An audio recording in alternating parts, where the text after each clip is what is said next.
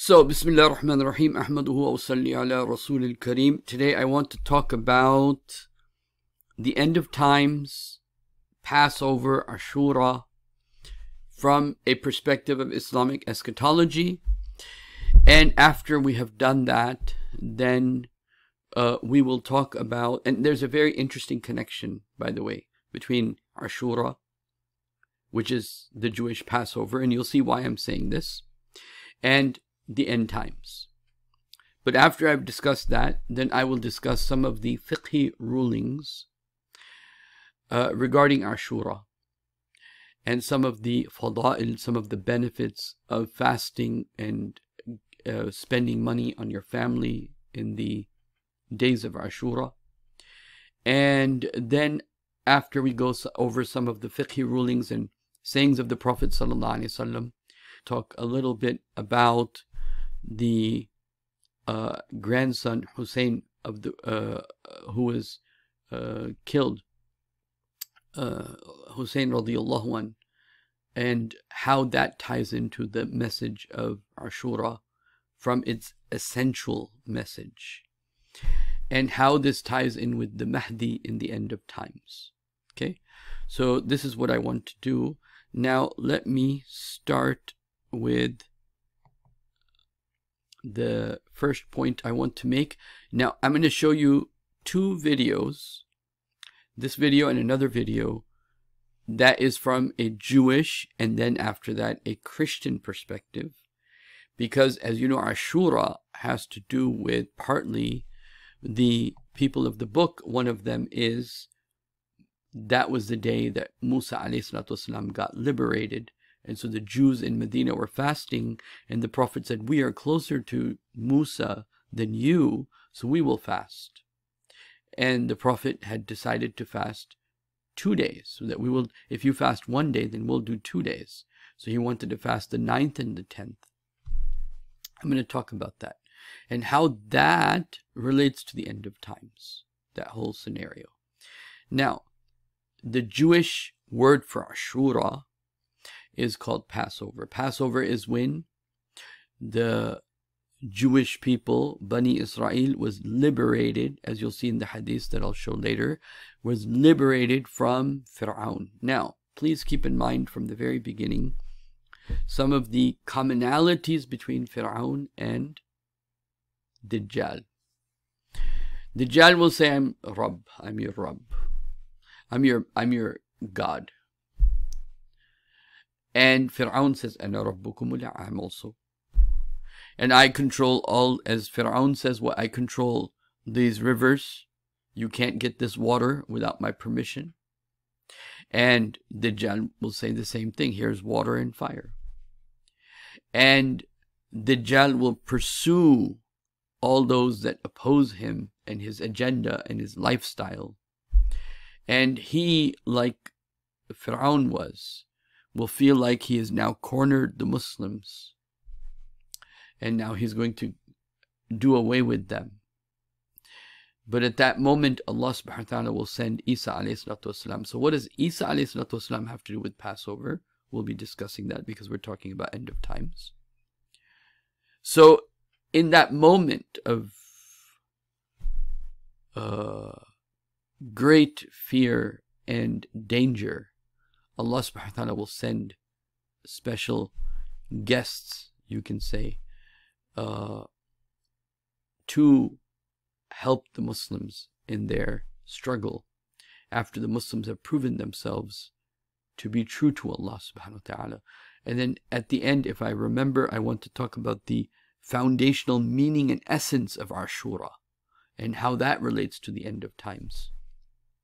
Okay.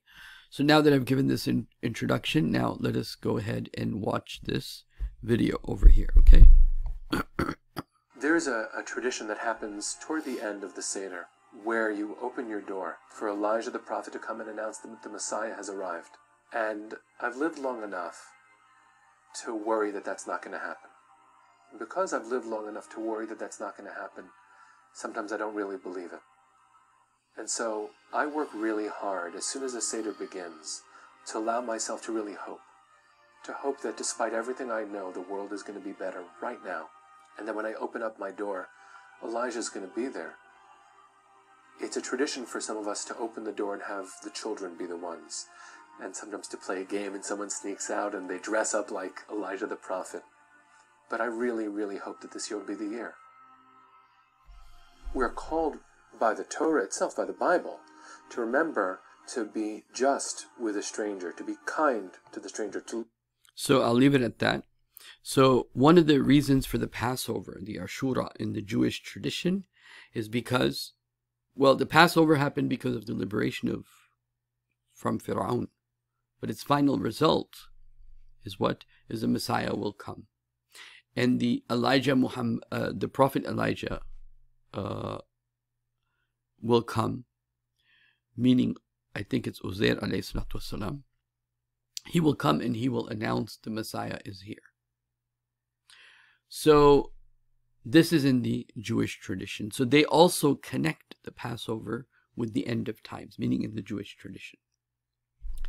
Just keep in mind as we're going through this, so that when we finally come to the words of the Prophet sallallahu alaihi wasallam, it will give us a deeper insight. Now let's look at the Christian aspect of this. So now that we've understood the connection between Musa and the Jewish tradition of Ashura, now let us look at Jesus, you can say the symbolism in a sense of end times, right? The Messiah himself. And so what do Christians say about the Passover? Okay, Ashura is as follows. That somewhere down the line we have strayed from the original path. What he's talking about is that they changed the Ashura from the Jewish lunar calendar of the Ashura to the pagan ritual of Easter. Easter became the Christian Ashura. So he's saying that's wrong. We need to go back to the Passover because that's what Jesus said, and so on and so forth. So you'll hear this. This evidence not only exists, my friends, it is irrefutable. It's undeniable that not only did the early Christians keep Passover, but that it was the original intent of our Messiah to do just that. After all, Jesus, or Yeshua in the original Hebrew, commanded us from his own lips that we should keep the Passover when he said at his own Passover, which we call the Last Supper, "Do this in remembrance of me." In that very moment, he, for the very first time, connected the exodus of Egypt to the exodus and redemption of all mankind from sin. So that's his interpretation, but my interpretation is that the day of the Passover where Musa alayhi salatu wasalam was freed, he had his Last Supper before he left. And you'll find this in the Hadith literature. If I have time, I will show you the narration that mentions this aspect. The Prophet Musa aspect is well known in the Hadith literature, but there is a Hadith that also mentions the Christian aspect. So anyway, Ashura so on the day of Ashura, Isa alayhi salatu wasalam has something to do with it. And this is the day where what? You can say the Holy Grail, well, I'll talk about that one day, where Isa alayhi salatu wasalam, the Messiah, did a dua to Allah, Allah, anzil alayna ma'idatan, send down to us a table of food, takunu idan lana, so that it will be an Eid for us, and it will be a sign for us. لِأَوَّلِنَا وَالْآخِرِنَا, will be a sign for the first of us and the last of us, this supper. When did they have this supper?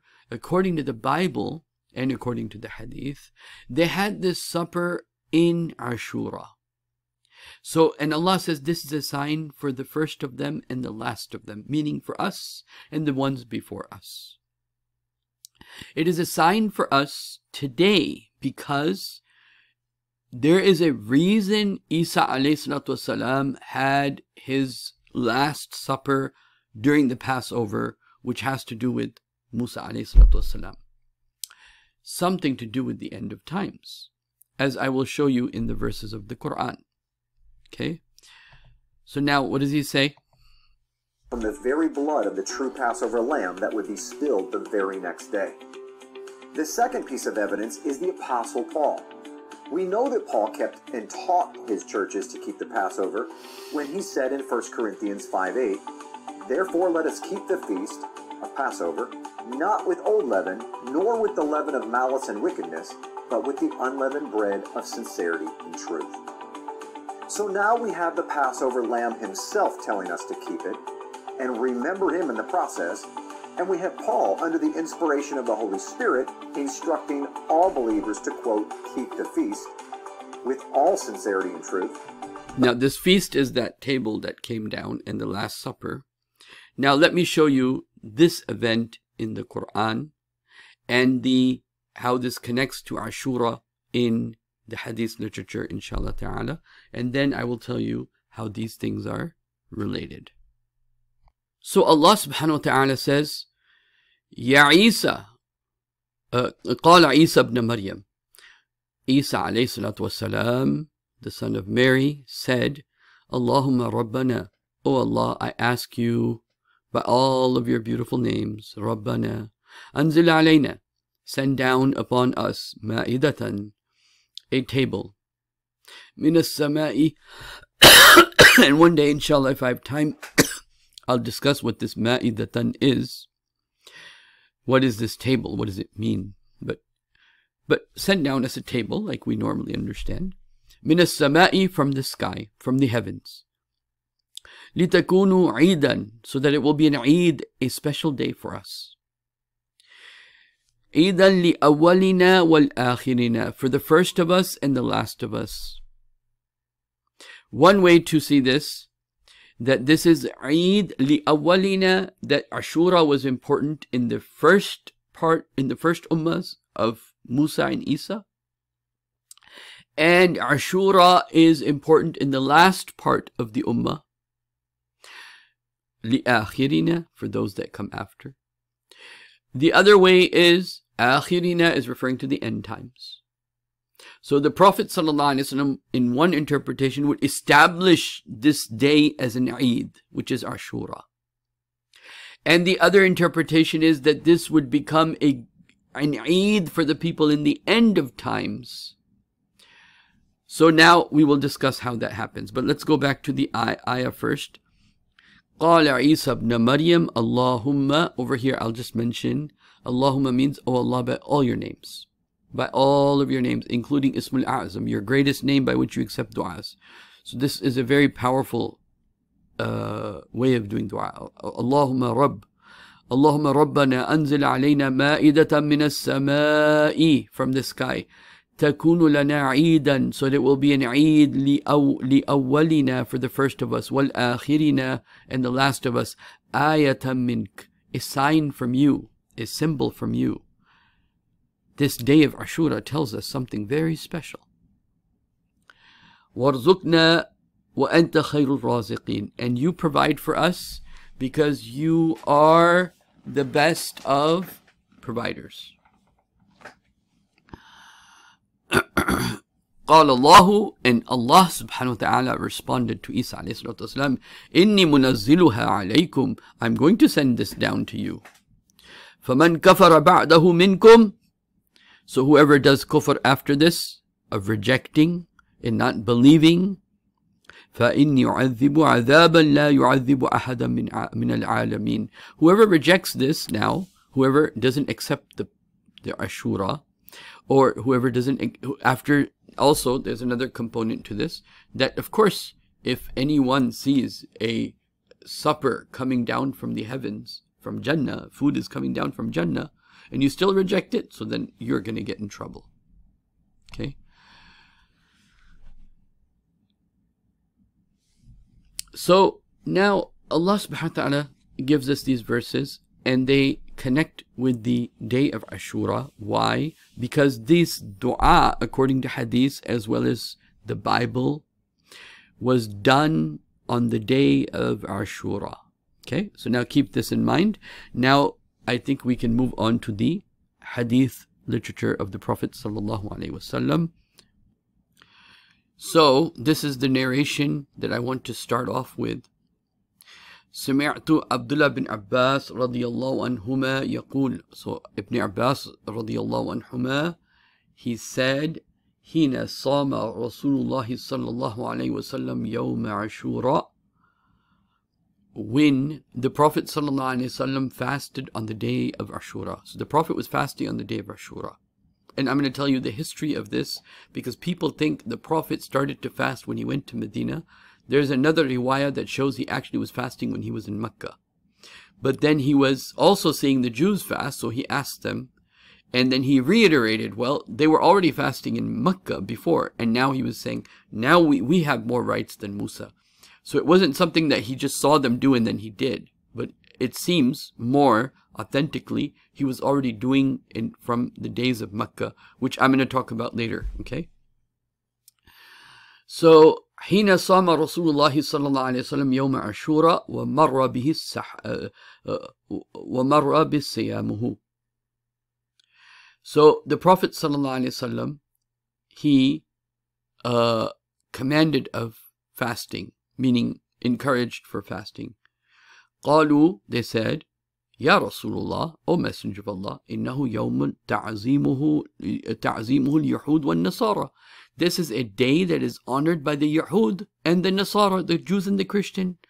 فقال رسول الله صلى الله عليه وسلم, so the Prophet صلى الله عليه وسلم said, فإذا كان عام مقبل, if the next year comes, إن شاء الله صائما يوم التسعة, because Ashura is the 10th of Muharram. So the Prophet said, if the next month, next year comes, the next Muharram comes, we will also fast the 9th to make it different. Okay? So يوم التسعة قال, so Ibn Abbas radiyallahu anhuma, he said, فلم يأتي العام المقبل, the next year never came, because the Prophet sallallahu alaihi wasallam, he passed away. حتى توفي رسول الله صلى الله عليه وسلم, until the Prophet sallallahu alaihi wasallam, he passed away. The Prophet sallallahu alaihi wasallam, I want to make this clear. Why did the companions say, or that the Prophet commanded us? Okay, so the next narration makes that clear. روي عن بخاري ومسلم وغيرهما كذلك عن عائشة رضي الله عنها أن قريشا كانت تصوم يوم العاشوراء. So Imam Muslim and Imam Bukhari have quoted that Aisha says that Quraysh used to fast the day of Ashura. And this is the fast the Prophet used to command. Then when Ramadan came, the Prophet didn't command it anymore, but he kept it as a sunnah. And he then also saw the Jews are doing this, right? So, أن قريش كانت تصوم عاشوراء في الجاهلية ثم مر رسول الله صلى الله عليه وسلم بصومه, and the Prophet صلى الله عليه وسلم commanded the fasting حتى فرض رمضان, until Ramadan was made فرض. فقال ما شاء فليصم ومن شاء أفطر. Whoever wants to fast can fast. Whoever doesn't want to fast, he doesn't have to fast. So, now what do we find out here? We find out that in the Jewish tradition, what is called the Passover, let me actually show that to you so that it's absolutely clear. I should have started off with what is the meaning of Passover. I just said it's Ashura. Passover is called Pesach, in major Jewish holiday that celebrates the exodus of the Israelites from slavery in Egypt, which occurs on such and such. They have their own dates that they have kind of like messed up. But those that were in Medina, the Jews were fasting on Ashura. Okay, so now, by the way, the Jewish people celebrate this for 7 days. So now there's a connection, not only between Musa and Isa, but also Ibrahim alayhi, because why? Because the Quraysh fasted on the day of Ashura. Why did the Quraysh fast on the day of Ashura? Because they were taught from Prophet Ibrahim and Ismail, and they kept those, you can say, rituals going, like they had the Hajj going, so they also had the fast in the day of Ashura. So there are many blessings of this day, but the question I want to first deal with, what does it have to do with the end of times? Okay, so now let us after understanding this, let us turn to some more traditions of the Prophet ﷺ on the subject. And after these traditions of the Prophet ﷺ, we will then directly discuss what this has to do with the end of times. And then we'll go into the hadith literature and the fiqh rulings, and then some comments at the end. Here's a source that collects a few sources together. This is from Musnad Ahmad. And over here, مر النبي صلى الله عليه وسلم بالناس من اليهود فقد صاموا يوم عاشوراء. The Prophet صلى الله عليه وسلم passed by some people of the Jewish community. They were fasting on the day of Ashura. فقال ما هذا الصوم. The Prophet said صلى الله عليه وسلم, what is this fasting that you're doing? قالوا هذا يوم الذي نجي الله موسى من وبني إسرائيل من الغرق. This is the day Allah subhanahu wa ta'ala saved Musa and Bani Israel from Fir'aun by drowning him. وَغَرَقَ فِيهِ فِرْعَوْنَ, and Fir'aun drowned. وَهَذَا يَوْمَ اسْتَوَتْ فِيهِ سَفِينَةُ عَلَى جُودِي. And this is the day in which the boat of Nuh alayhi salatu wasalam reached the Mount of Jud to find rest. And then he said, فَصَامَ نُوح وَمُوسَى. So Musa and Nuh, they both fasted, and shakar Allah. They gave shukr to Allah. فَقَالَ النَّبِيُّ مُحَمَّدْ صلى الله عليه وسلم أَنَا أَحَقُّ بِمُوسَى. I have more rights to Musa. I'm closer to Musa. وَأَحَقُّ بِصَوْمَ هَذَا يَوْمٍ. And I have more rights to fast on this day. فَمَرَّ صَحَابِهِ بِالصَّوْمِ. So he commanded his companions to also fast on that day until the fasting of Ramadan was ordained, and then this was made sunnah. And you also have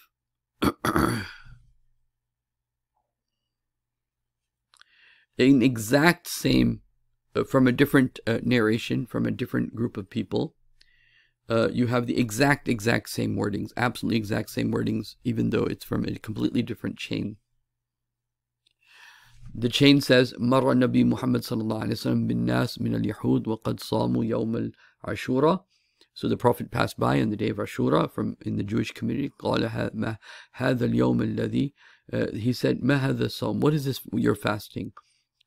فقالوا, they said, هذا اليوم الذي نجي الله موسى وبني إسرائيل من الغرق. This is the day Allah subhanahu wa ta'ala protected Musa and Bani Israel from drowning. وَغَرَّقَ فِيهِ فِرْعَوْنَ. And Fir'aun was the one that was drowned. وَهَذَا يَوْمَ اسْتَوَتْ فِيهِ سَفِينَةٌ عَلَى جُودِي. And this is the day in which the boat of Musa reached Judi and found rest. فَصَامَ نُوح وَمُوسَى وَشَكَرَ اللَّهِ. So Musa alayhi salatu wasalam and Nuh alayhi salatu wasalam, they fasted to thank Allah Azza wa Jal. So فقال النبي صلى الله عليه وسلم, so the Prophet said صلى الله عليه وسلم, أن أحق بموسى وأحق بصوم هذا يوم. So I have more closeness to Musa, and I have more rights to fast. فمر صحابه بالصوم. So the Prophet صلى الله عليه وسلم commanded his companions to fast on that day.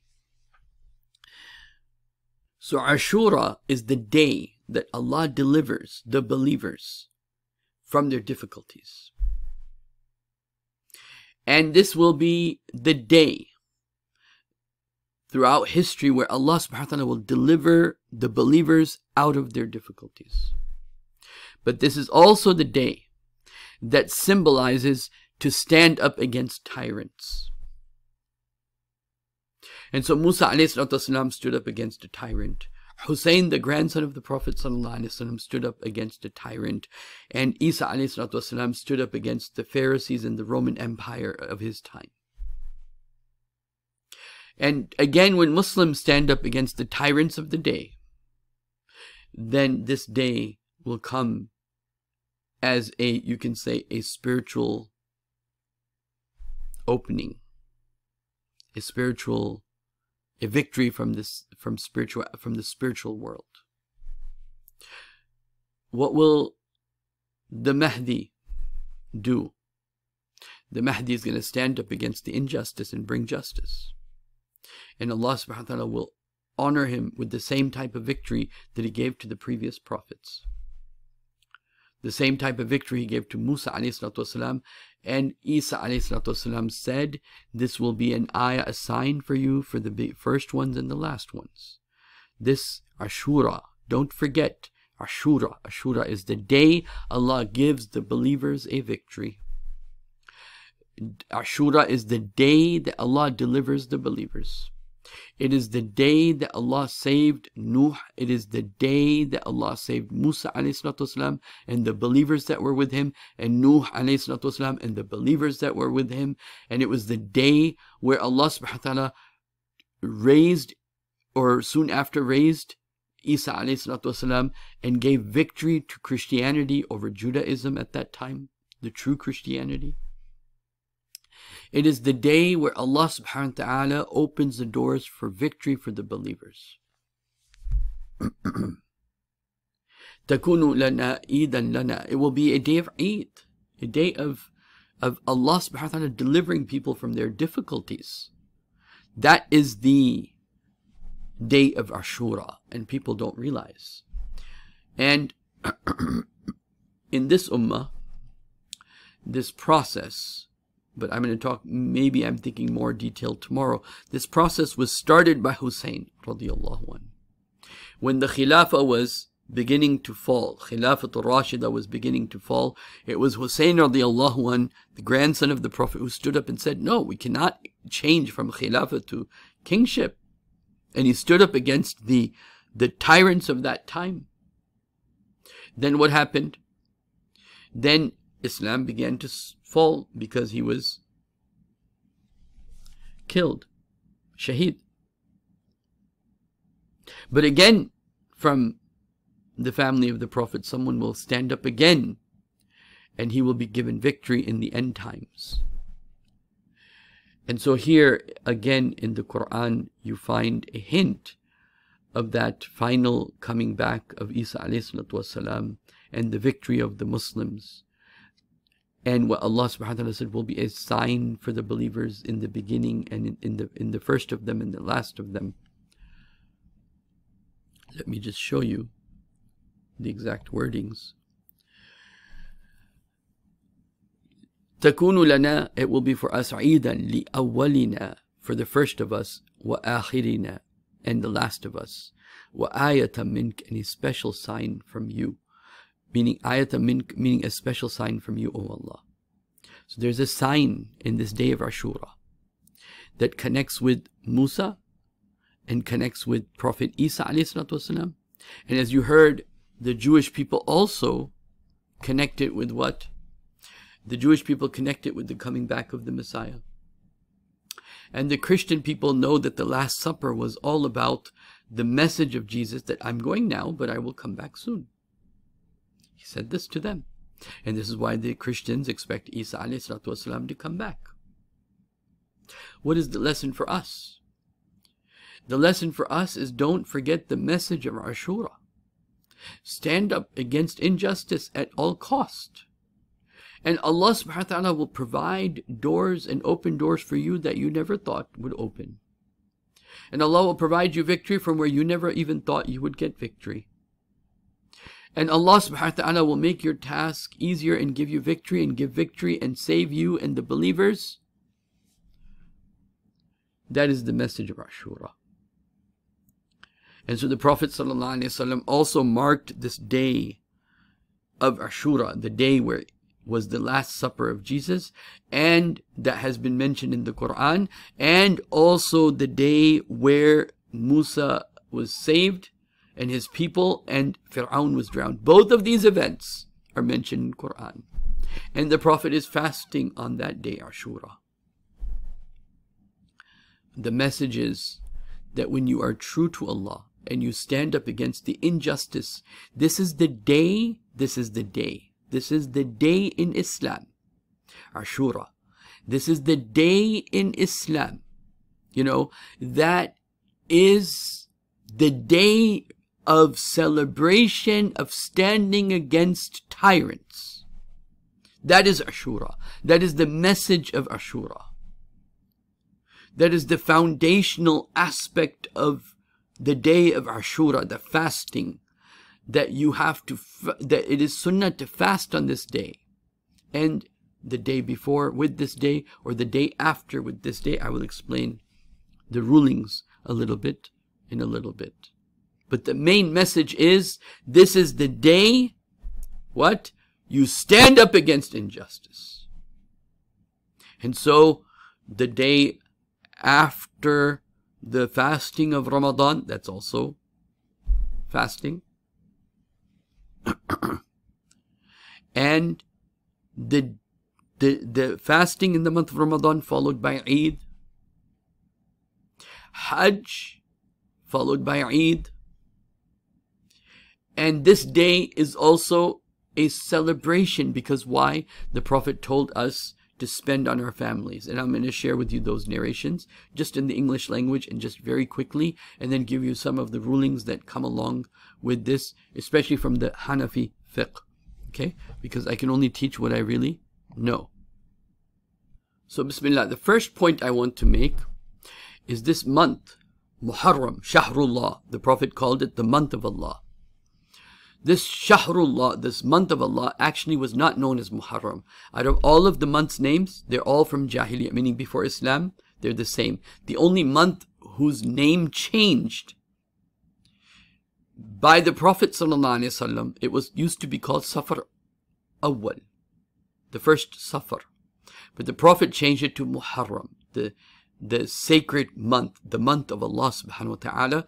The special month of Allah subhanahu wa ta'ala is the month of Muharram, which has its own benefits, which I'm not going to talk about right now. But in that is the day of Ashura.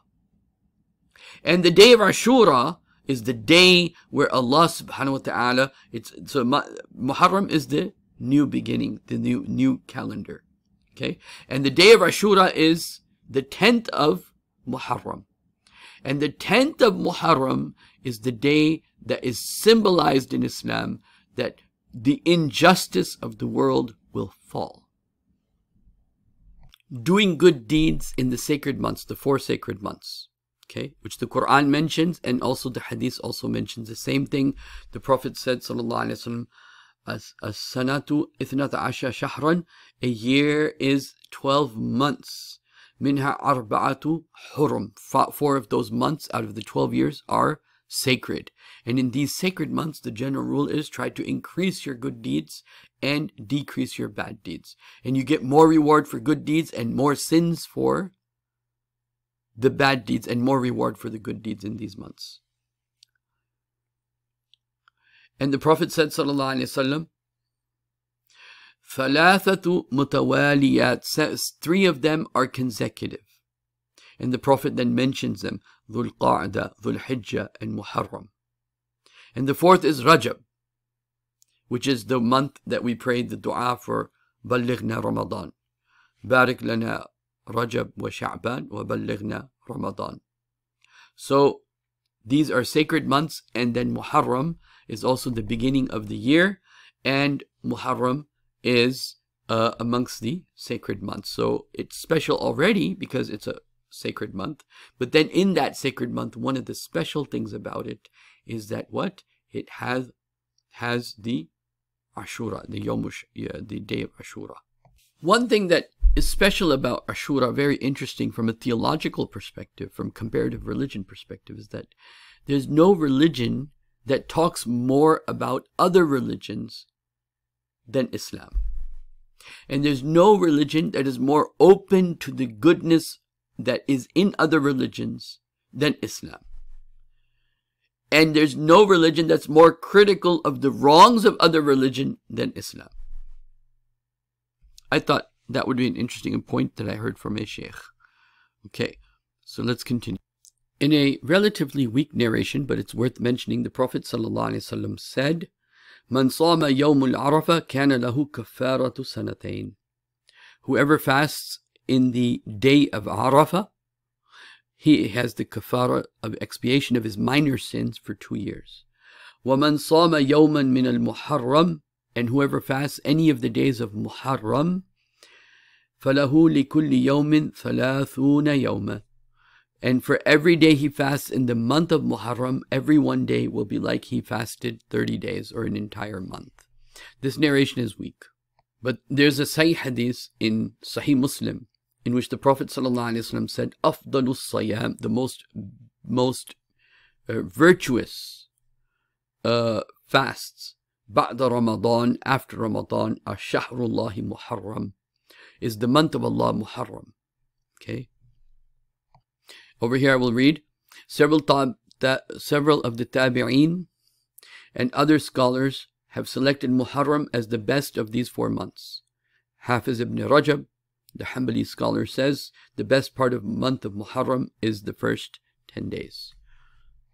In another narration, the Prophet said, Sallallahu Alaihi Wasallam, Ahtasab alallahi, I hope in Allah subhanahu wa ta'ala, an yakfuru sanata allati qablahu, that for the coming year, by fasting in this, fasting the day of Ashura, a 1 year's worth of sins will be forgiven. So over here, I want to now add some of the fiqhi parts. Sayyidina Ibn Abbas radiallahu anhuma reports that the Messenger of Allah sallallahu alaihi wasallam was informed that the Jews and the Christians revere and honor the 10th of Muharram. So the Prophet said, next year, I will also fast the 9th. Now, from here, what the scholars said, as long as you're not fasting only Ashura, if you want to fast only Ashura, like the Prophet only fasted Ashura, because he never, when he fasted when he fasted Ashura, and then he found out the Jews also fasted, then he said, well, next year I will also fast the 9th. So Ashura is the 10th, so he said, I'll do the 9th. So there is a valid opinion that you can only fast 1 day, which is the day of Ashura, because that's what the Prophet did, sallallahu alaihi wasallam. But to be different from the Jews, and to say that we have more rights, then the Prophet added the 9th. But scholars, in addition to that, said that as long as you fast another day with Ashura, so it could be the 9th and the 10th, and then they extrapolated from that the intent was 9 and 10 or 10 and 11. Okay? So that's what the fuqaha have said, that you fast the 9th and the 10th. That's better. And if not that, then the 10th and the 11th. And if not that, then the 10th itself for sunnah, and your preceding sins of the year will be forgiven. Ibn Abbas radiallahu anhu said, fast on the day of Ashura and oppose the Jews. By doing what? Fast 1 day before it or 1 day after it. So the Prophet didn't say this, but Ibn Abbas, this is how he understood it. So even though the Prophet said, I'll do the 9th, Ibn Abbas, the companion of the Prophet, understood you can either do 9 and 10 or 10 and 11. The Prophet said, sallallahu alaihi wasallam, La tasumu yawmus sabt. Don't fast only Saturday. Yawmus sabt is the special day of the Jewish people. Don't only fast that day. If you're going to fast that day, then what? Then also fast with another day. So if you do Saturday, do also Sunday. And there's another narration of the Prophet ﷺ in which the Prophet said, don't fast on Fridays. So if you do Friday, then, but of course, the Prophet, illa man iftar, whatever has been made, fard upon you, that's the exception. Also, if it is your habit, like you're doing the fasting of Dawud ﷺ, which is you fast 1 day, don't fast 1 day, fast 1 day, don't fast 1 day. If you do that, then that will override. But if you're just specifically fasting on Saturday, this is it's not impermissible, it's not haram, it's just disliked, okay? And the same thing with Friday. If you're fasting on Friday, only Friday, this is also disliked, okay?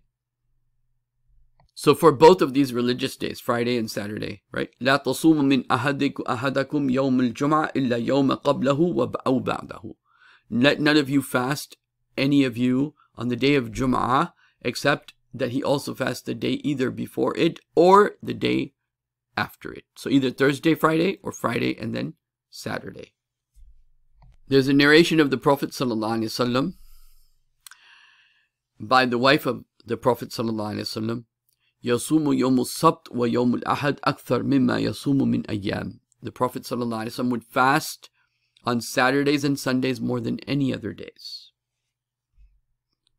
Just one narration on the importance of Ashura, Muawiyah radiallahu anh, he said, okay, so he heard Muawiyah bin Abu Sufyan say on the member on the day of Ashura in the year he went on Hajj, O people of Medina, where are your men of knowledge? Where are your ulama?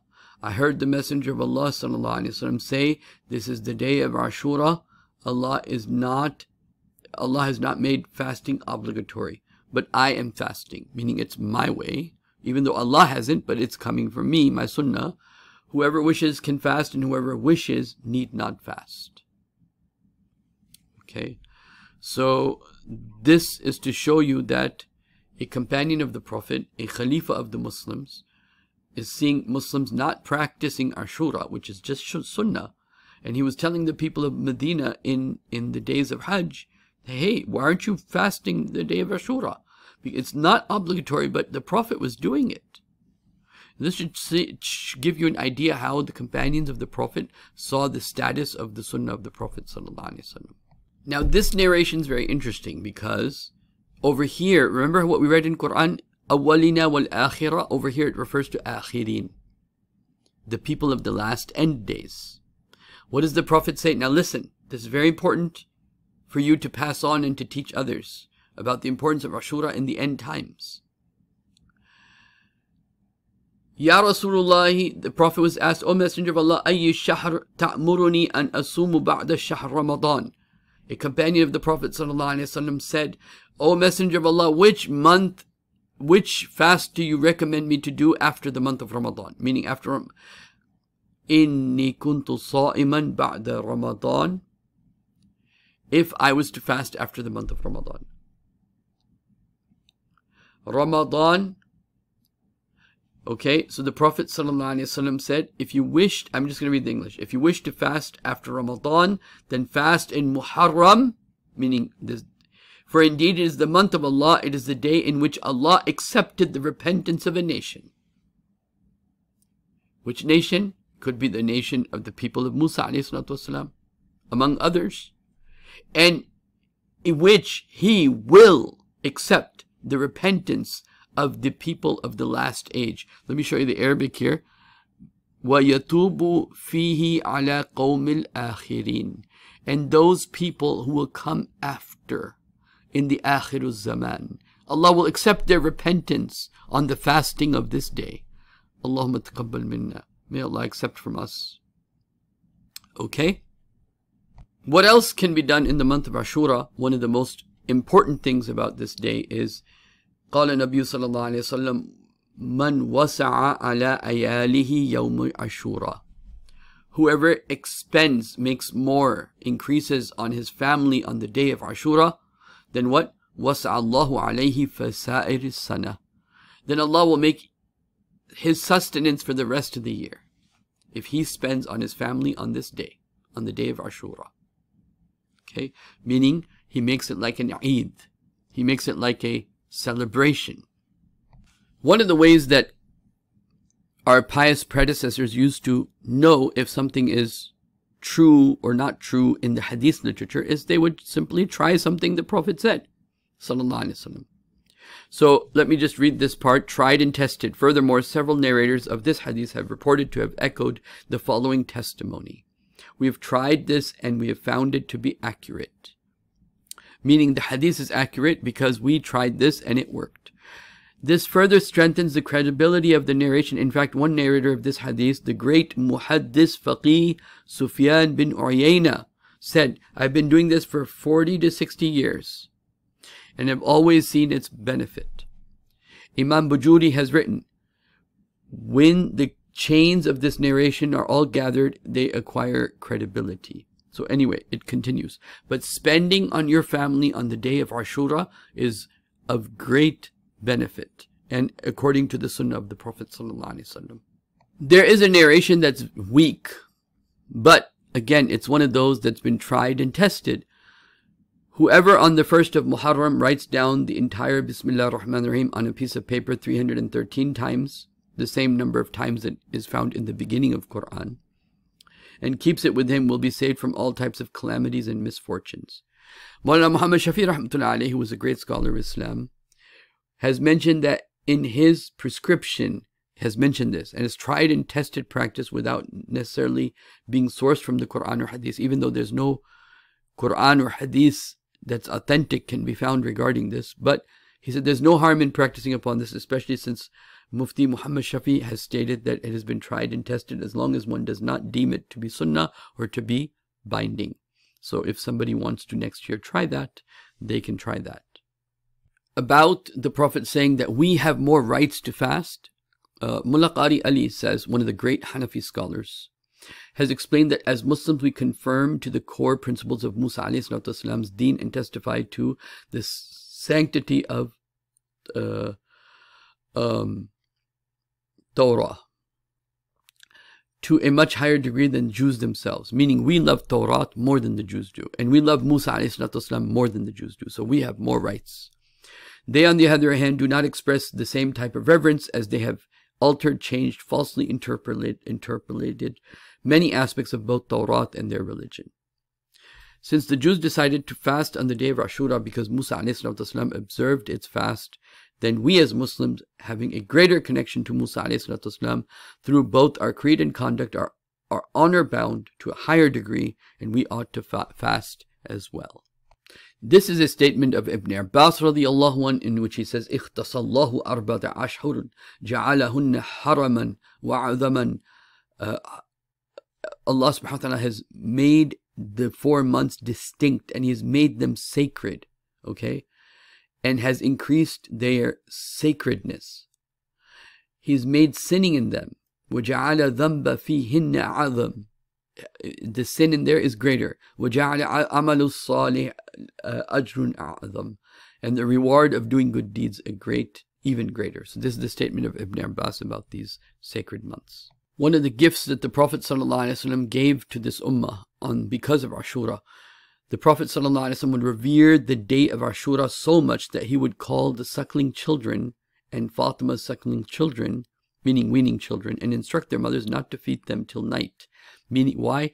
Because the Prophet would place his saliva in their mouths, the babies' mouths, and that would suffice them against hunger. So he did this like special, you can say, mu'adza or kirama for children, and to give the, a good deed towards the mothers that are tired suckling the children. So he said, take a rest, you don't have to. And he gave his saliva to the little children, and that would suffice for them and their hunger. And he did this on Ashura. And so the narration says, Kana Rasulullah sallallahu alayhi wa sallam ya'adhamu yawm Ashura. The Prophet had such honor for the month of Ashura. Okay. Hatta idha kana, he would have these little babies being fed by the mother, and he would give release to the mothers from that situation. So in the hadith and the fiqh aspect of this, let me just end by this narration. ما علمت Ibn Abbas radiallahu anhu, he says this, ما علمت أن رسول الله صلى الله عليه وسلم صام يوما يطلبه فضيلته على أيام إلا هذا يوم ولا شهرا إلا هذا الشهر يعني رمضان. Sayyidina Ibn Abbas radiallahu anhu says, was asked regarding the fasting in Ashura. He said, I'm unaware of Rasulullah sallallahu alaihi wasallam singling out a day to fast, seeking its reward, except this day, meaning Ashura, and the month of Ramadan. Meaning that this would be, after Ramadan, his number one day to fast would be this day of Ashura. So we saw the Jewish Messiah story, and we saw the Christian Passover or Ashura story, and how it connects with the day where the Last Supper happened and the dua of Isa ﷺ. And it is that day that is the Passover. It is that day that is the Passover that Musa ﷺ is saved from Fir'aun. That day is Passover, Ashura. And how Allah says this will be a sign for the first and the last. And the Prophet ﷺ specifically saying in the hadith that the last of them that fast on this day will be forgiven.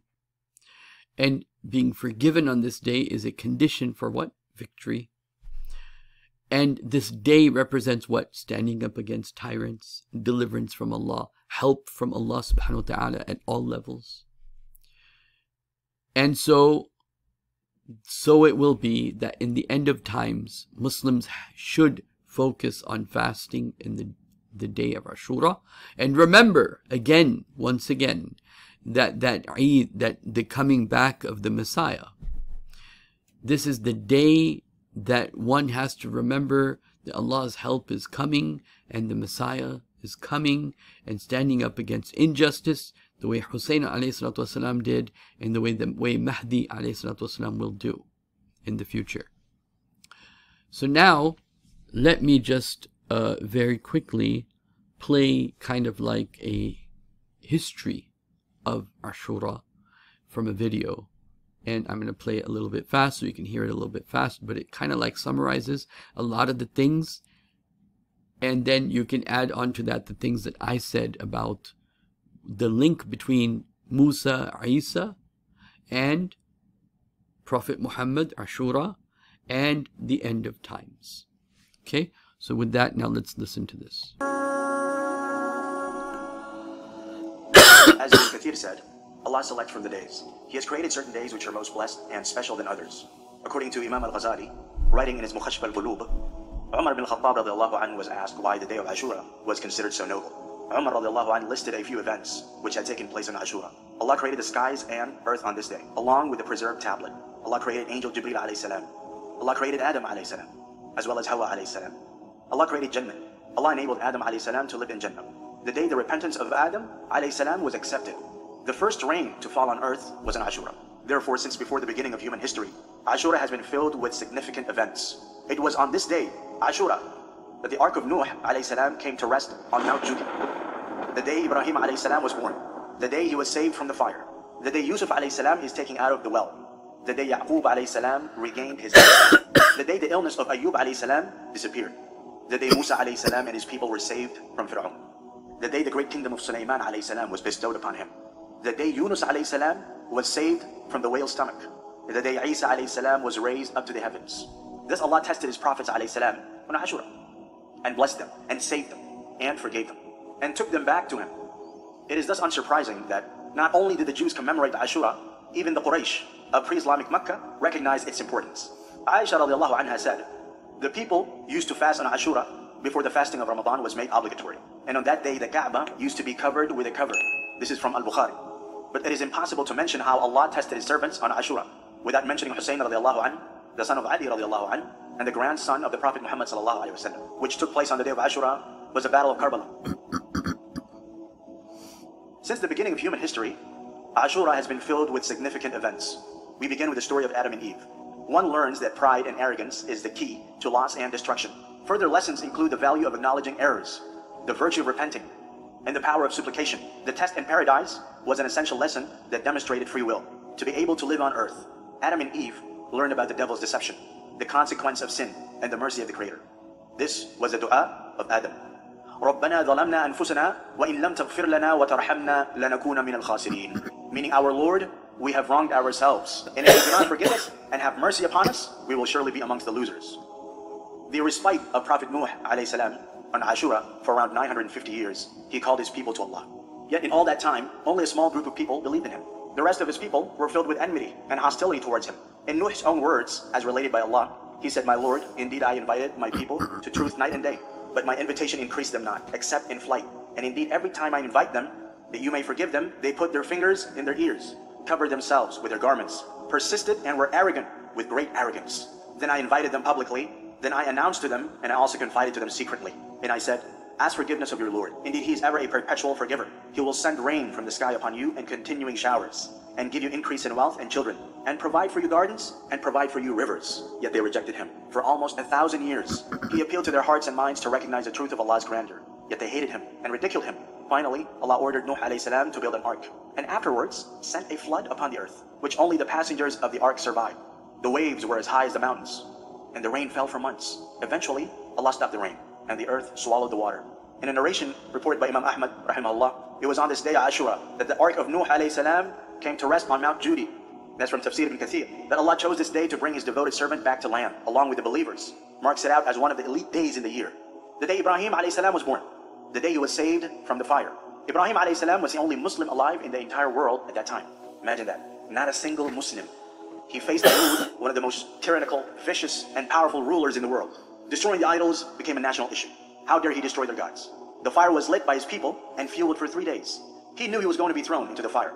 As soon as he got to the edge of the fire, this young boy alone, without a single source of support, not even from his own father, said these beautiful set of words. Hasbunallahu wa ni'mal wakeel. Sufficient for us is Allah, and He is the best disposer of affairs. These words changed his entire fate. When it came from the heart, it meant, oh Allah, you are all that I need. I don't need anybody else. I don't need an army. I don't need the world to come and save me. Hasbi Allah. I only need Allah. Hasbi Allah. You alone, oh Allah, are the powerful, the all-seeing. You know my situation. You see my affairs. You can control the situation. Oh Allah, I only need you. It was on this day of Ashura that Yusuf alayhi salam was taken out of the well. Allah narrates to us about Yusuf's trouble, joy, and sorrow. He saw how jealousy, hatred, deception, and terror was unleashed against Yusuf's personality, yet he conquered with patience, bravery, honesty, and reliance on Allah. This, in the long run, led him to be among the victorious. He then makes this dua, expressing this gratitude towards Allah. Anta waliyyi fi dunya, wal akhirati tawaffini muslima, wal hiqni bisalihin. Meaning, you are my protector in this world and in the hereafter. Cause me to die a Muslim and join me with the righteous. He says this as if being righteous was something he aspires to be and has not yet achieved. SubhanAllah. Remember, he's making this dua after being betrayed by his brothers, sold as a slave, falsely imprisoned, and worked his way out and to the top. The process of constantly improving, reaching for more, becoming better is a journey that never ends and seems like a lesson that Yusuf alayhi salam has internalized. We also find that on this day of Ashura, the illness of Ayyub alayhi salam disappeared. Quranic exegetes, historians, and others said that Ayyub, may the peace and blessings of Allah be upon him, was a wealthy man who owned all kinds of wealth, such as cattle, sheep, and servants, and vast property in a place called Huran in Rome. He also had many children and a large family. Then all of this was taken away from him. His body was inflicted with different kinds of illnesses, to such an extent that there was no part of his body that was healthy except his heart and tongue with which he remembered Allah. All throughout this, he remained patient. His illnesses prolonged for such a long time that even his friends deserted him and his relatives stayed away from him. He was expelled from his town and thrown upon a dung hill. SubhanAllah. Everybody left him except his wife, who fulfilled her duties. It came to such an extent that she became weak and her money almost finished. She was in such a difficult situation that she started working to earn wages in order to provide for her husband. May Allah be pleased with her. He supplicated to Allah. وَأَيُّوبَ إِذْ نَادَى رَبَّهُ أَنِّي مَسَّانِيَ الضُّرُّ وَأَنْتَ أَرْحَمُ الرَّاحِمِينَ. And Ayyub, when he called his Lord, saying, harm has inflicted me, and you are the most merciful. The story of Prophet Ayyub, may the peace and blessings of Allah be upon him, is one which is filled with lessons for us to ponder over. The virtue of patience is shown to us in the Prophet Ayyub through some of the most dire situations that one can come across in life. Ibn Abbas radiallahu anh reported, the messenger of Allah, peace and blessings be upon him, came to Medina, and he found the Jews fasting on the day of Ashura. The Prophet said, what is this day you are fasting? They said, this is a great day in which Allah saved Moses and his people, and he drowned Pharaoh and his people. Moses fasted on it due to gratitude, so we also fast on it. The Prophet ﷺ said, we have more of a right to Moses and are closer to him than you. The Prophet ﷺ fasted the day of Ashura and commanded fasting on it. After years of anguish, the Israelites fled in the middle of the night to escape bondage until they reached the Red Sea. The Israelites exclaimed to Moses that they would be overtaken by Pharaoh and his army. The Quran narrates, Allah subhanahu wa ta'ala commanded Musa to strike the Red Sea with his staff, instructing them not to fear being overtaken or drowning. Upon striking the sea, it divided into two parts that allowed the Israelites to pass through. Fir'aun, witnessed the sea splitting alongside his army, but as they also tried to pass through, the sea closed in on them. Musa alayhi salam therefore began the tradition of fasting on the day of Ashura as a form of gratitude to Allah subhanahu wa ta'ala. It was on this day the great kingdom of Sulaiman was bestowed upon him. So when Prophet Sulaiman alayhi salam became king, he made dua to Allah asking for a kingdom that no one has ever had or ever will have. Now, those of you that are aware of and studying Islamic eschatology also understand the importance of Sulaiman and his kingdom. Meaning, my Lord, forgive me and grant me a kingdom such as will not belong to anyone after me. Indeed, you are the bestower. Prophet Sulaiman alayhi salam was given a kingdom like no one had ever seen. Allah subhanahu wa ta'ala also granted him the power to command winds, control both men and jinns, and he could understand the speech of ants. The power that Prophet Sulaiman had would have corrupted many men, but it did not corrupt him because he was always grateful. The day of Ashura was a day when Yunus alayhi salam was saved from the whale's stomach. Yunus alayhi salam tried to show them the foolishness and idolatry and destructive path they were on, but they ignored him. So Yunus alayhi salam decided himself that they were beyond saving and his efforts would be appreciated elsewhere. So he left. Yunus alayhi salam denied his responsibility without Allah's consent and sailed away. So Allah subhanahu wa ta'ala sent a storm for Yunus alayhi salam because he could not deny his destiny.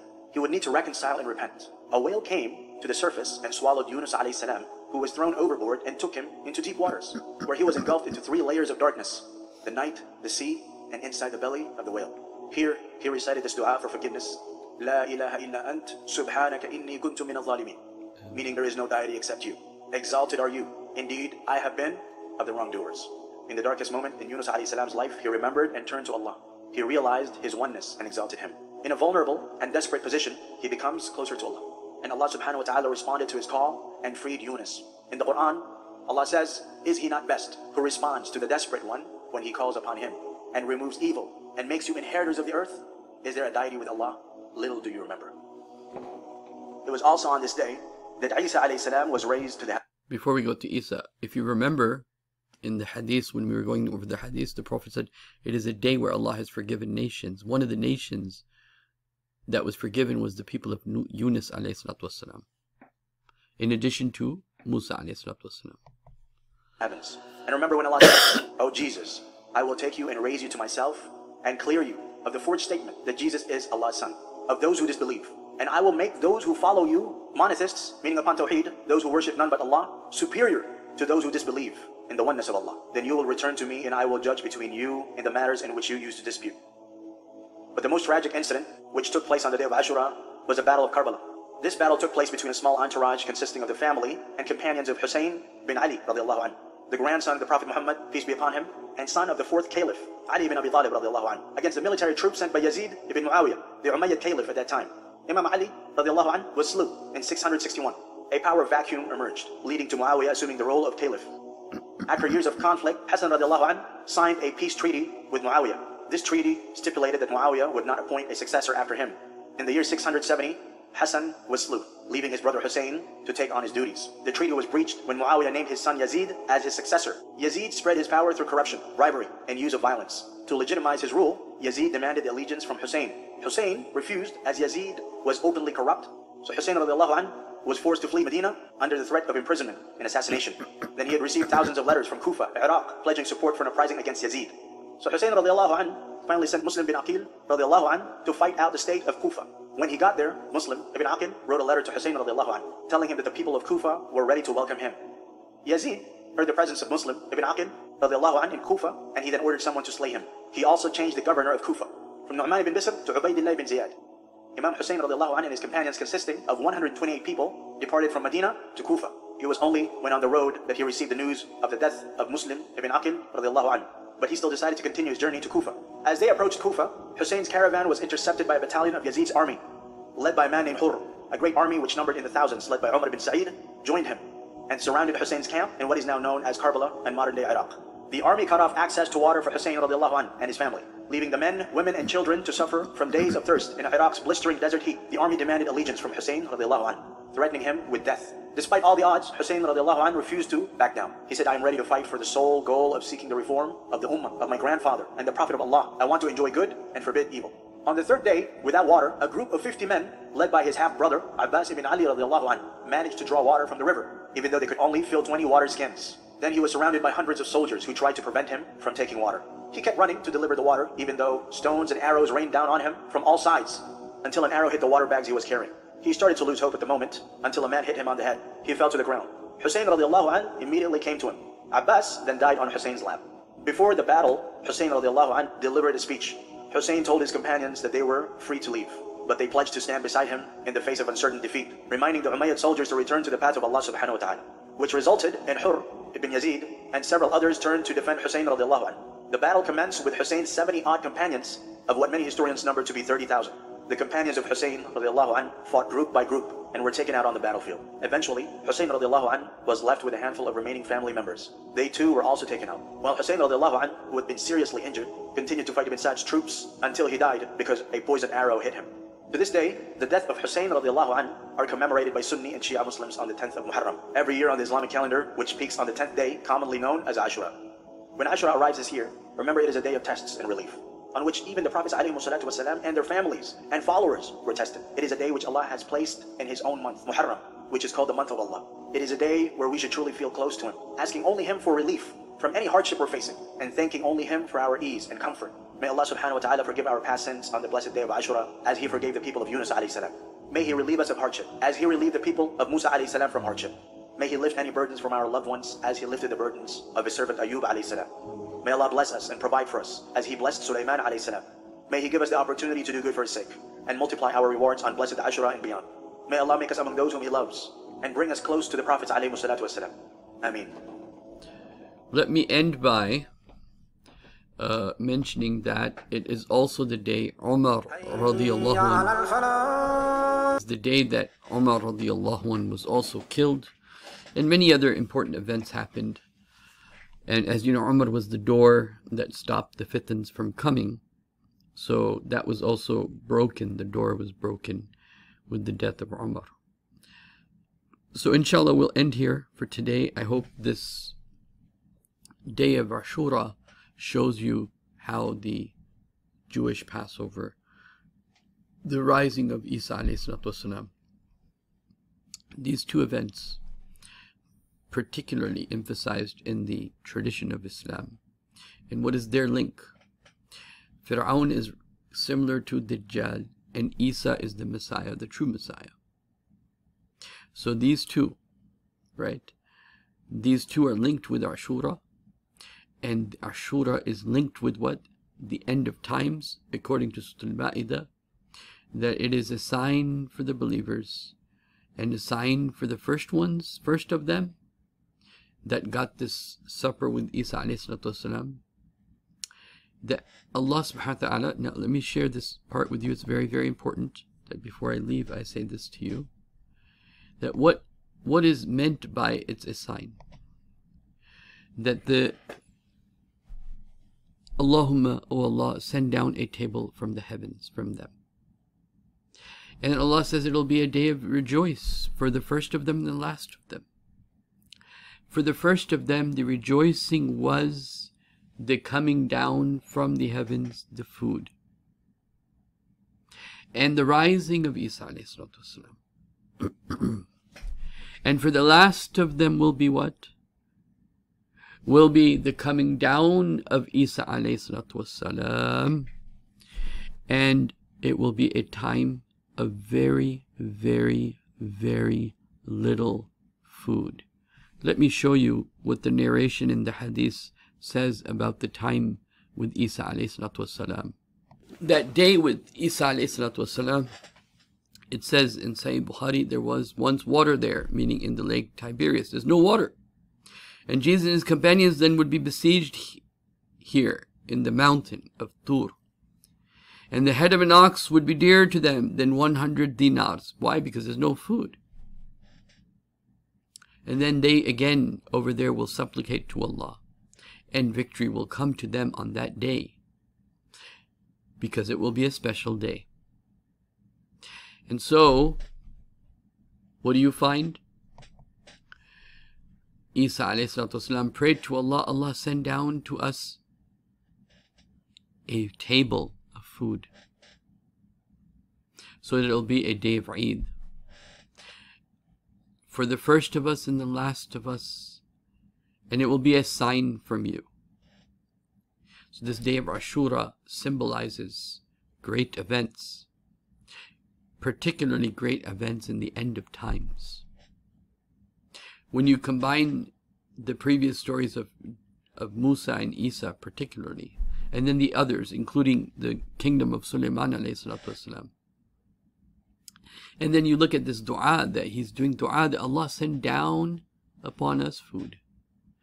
And on that day when you will be with Isa, he will come down, but there will be no food. And when they were with Isa, they had Isa went, the food came down, and then Isa went up. And now Isa will come down, and the food will be raised. And Allah knows best. So something to inshallah think about and ponder, probably further analyze and think about this. But I think I will end here. أقول قولي هذا أستغفر الله لي ولكم ولسائر المسلمين والمسلمات. السلام عليكم ورحمة الله وبركاته.